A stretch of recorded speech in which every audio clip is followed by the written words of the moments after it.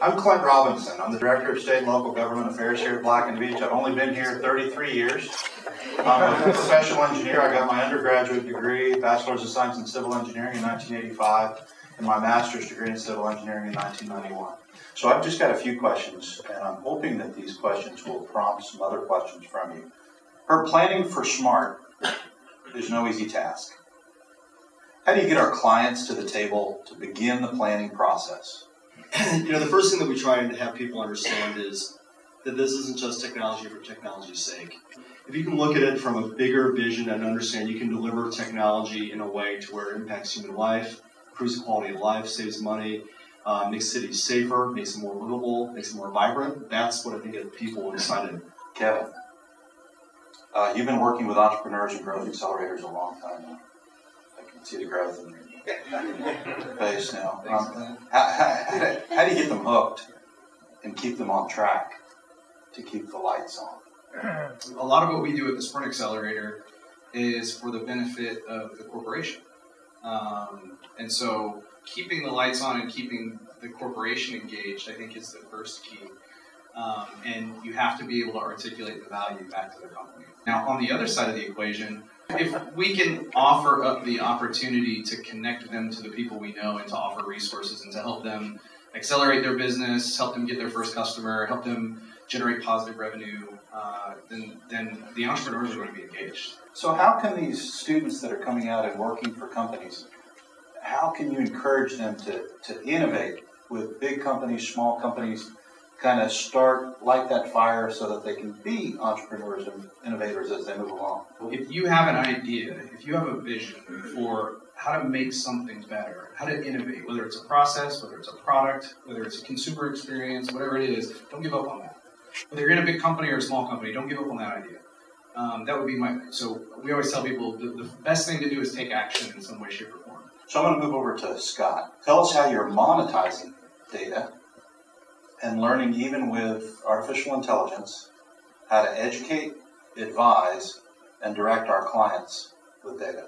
I think one of the keys to thinking about data and analytics is to recognize that at the simplest form, it's about enabling smart decisions.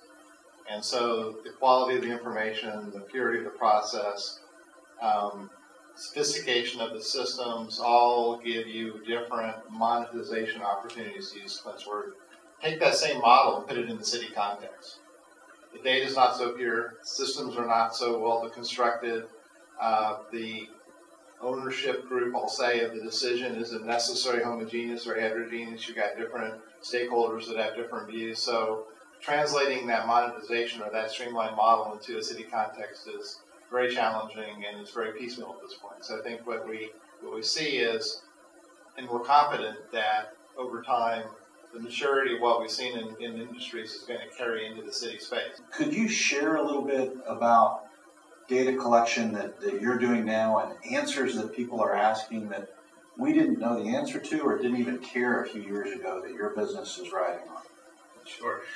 We got a lot more to figure out there. But so just to tee that up, Scott said two things that I think are really important to just maybe re-emphasize.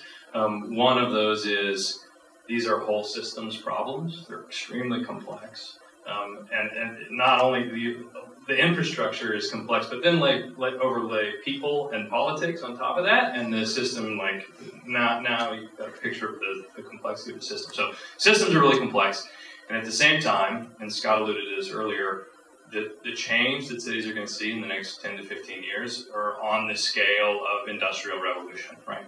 Massive, massive change. I was just Googling on the way over here, trucking. Trucking is the #1 industry in 30 states. Did you know that? Leading employer in 30 states, trucking. Crossroads, where Herb's located, 65% of the land use is for automobiles. 65% of our most vibrant, most innovative neighborhood in the city, 65% of it is dedicated to the automobile. So only with autonomous vehicles.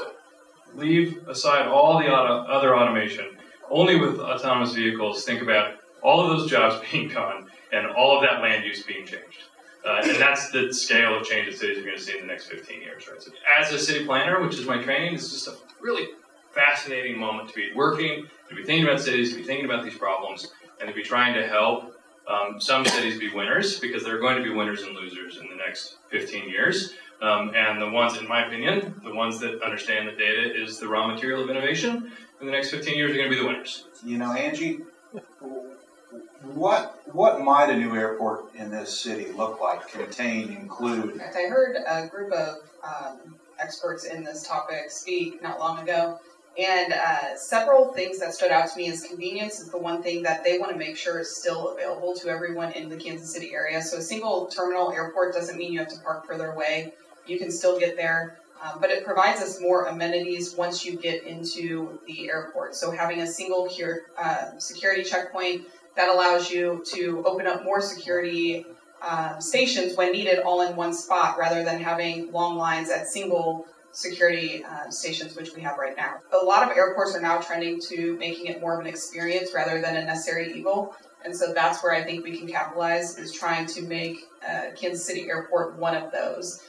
If you've ever flown, I think it's LaGuardia, where you can sit down at one of the restaurants and there's an iPad and you just order your food from the iPad. Those are starting to be more popular.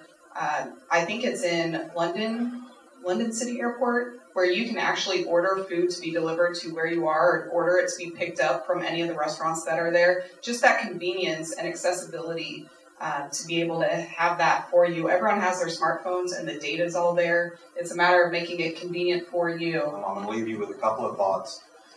One of which Tom Beach said several years ago. He says, go out, get work, do work, get paid. It's just that simple. It's what makes all of our boats rise. So I challenge you to go out and make that happen. And the second thing I want to share with you is that our motto here at Black and Beach, when someone asks what you do, is we say, we're building a world of difference. And KU is the one that taught us all to do that. So go out and build a world of difference for the people that work with us. Thank you all for coming here. Thank you.